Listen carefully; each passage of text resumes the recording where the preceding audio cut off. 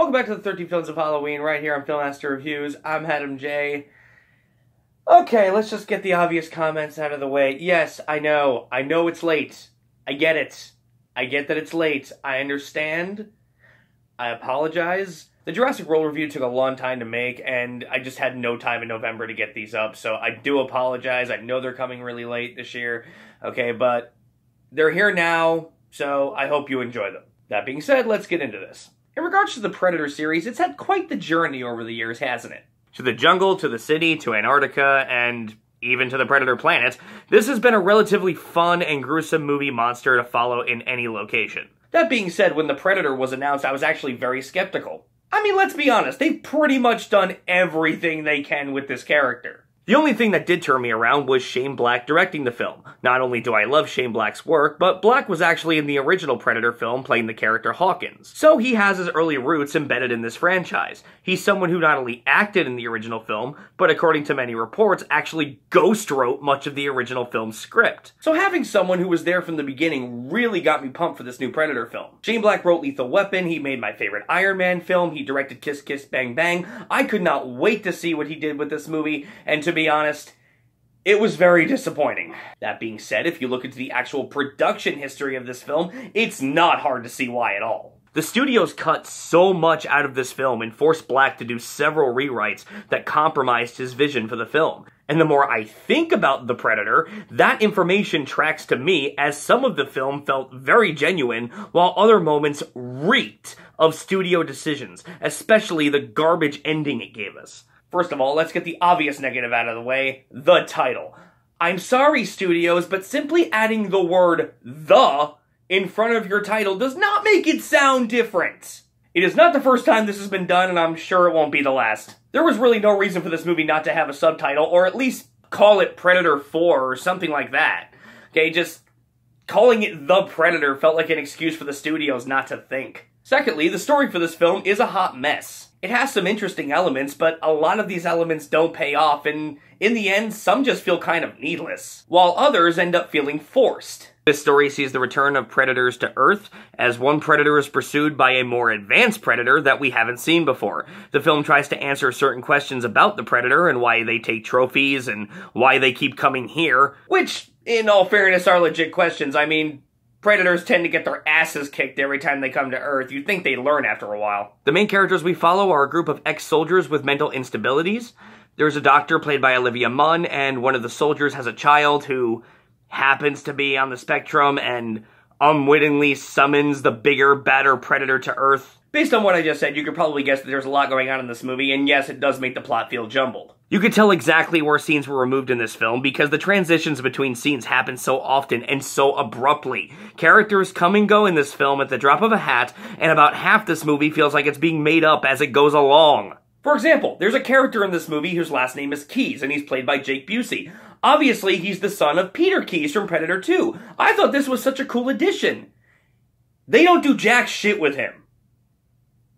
They barely do anything. He's barely in the movie. They could have done something so cool with him, and when I saw him, I was so happy that they were acknowledging Predator 2. For all the shit it gets, I fucking love Predator 2.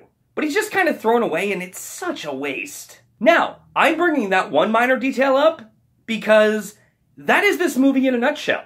Whatever Black wanted to do with this film may have been there from the start, but I'm sorry, this version of the film that was cut up and partially rewritten by the studio just feels like a big waste of potential. I walked out of this film not even sure how to feel about it. I know I liked some elements of the film, but I hated many others. Like I said, the film has very bad transitions from scene to scene. The ex-soldiers we follow can be funny, but at times their humor can really throw off the tone. And that leads me to my biggest gripe with this film. There is not one suspenseful moment in this entire film. The other Predator films, and even Alien vs. Predator, to its credit, had some suspenseful moments, because they understood that that's what made Predator work. The Predator can be around any corner as it can camouflage and blend into its environment. It makes the Predator scary. They hardly have any moments like that here, and even when they try, it's either undermined by comedy or goes nowhere. The Predators in this film are in your face all the time, so the moments that are, I guess, trying to be suspenseful don't really work very well. That being said, the Commandos have a lot of very funny moments. There are two played by Thomas Jane and Keegan Key that had me laughing often. There was one scene in this movie where Thomas Jane bull rushes a predator and just starts wailing on him. And when I saw that, I instantly just thought to myself, you know what? I'll forgive this movie for all its faults if I get a Punisher versus Predator movie out of this. I deserve my Punisher versus Predator movie, Hollywood! How dare you tease me and not deliver! Shame.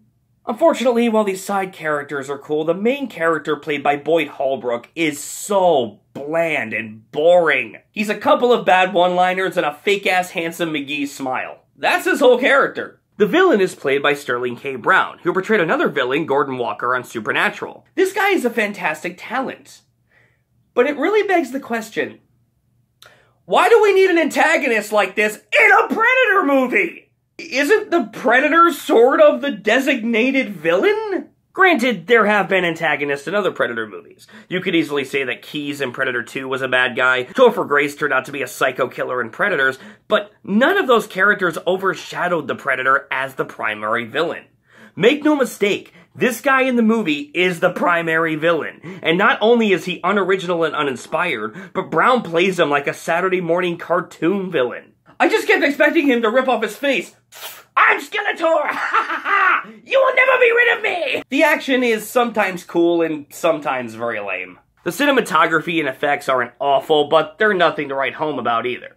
The Predator dogs are just beyond stupid. How they use the dogs in this film is even worse. When this film focuses on the practical effects, like in the old days, it looks wonderful. The CGI in the film, not so much. No matter how you look at this film, it is a consistent mess. That being said, I can't say with a straight face that when I was watching it, I wasn't entertained. It's a mess and by definition a bad movie, but it is entertaining. There are definitely some redeeming qualities to it. The camaraderie between some of the soldiers is often fun, it has some funny dialogue here and there, some of the action does look awesome, and I was open to the idea of them trying to take this series in another direction, mainly because they've pretty much done everything they can with this series up until this point. Jungle, seen it. City, seen it.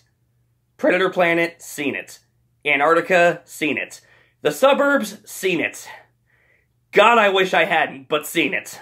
I honestly feel like they've done everything they can with the Predator up until this point. They were so out of ideas at one point, they actually made 2 movies of them fighting the damn xenomorphs. That being said, I honestly think it's time to just lay the Predator franchise to rest and just move on with our lives. I don't think there's really anywhere else they can go. And while this movie does set up for a sequel, it's really not something I'm interested in seeing personally. I'm giving The Predator a C-. Now, again, I understand it's not a good movie, but again, I can't say that I wasn't entertained by it. So, I'm going to give it a pass just on that. That being said, this is one of the most disappointing movies of this year, and I completely understand why so many people hate it. It's really not something I would ever go out of my way to watch again. And the C-, it's pretty generous on my part. And again, guys, I understand that these last 2 videos are late. I get it. I get that Halloween is long over and you probably don't even want to watch these videos now. God, what can I do? Let me make it up to you. What's one series that everyone has been begging me to do, but I kept saying to myself, I really don't want to, because I really wasn't that into the series. I mean, oh God, what could I possibly... Ah, shit! Here. So come and get us, motherfucker.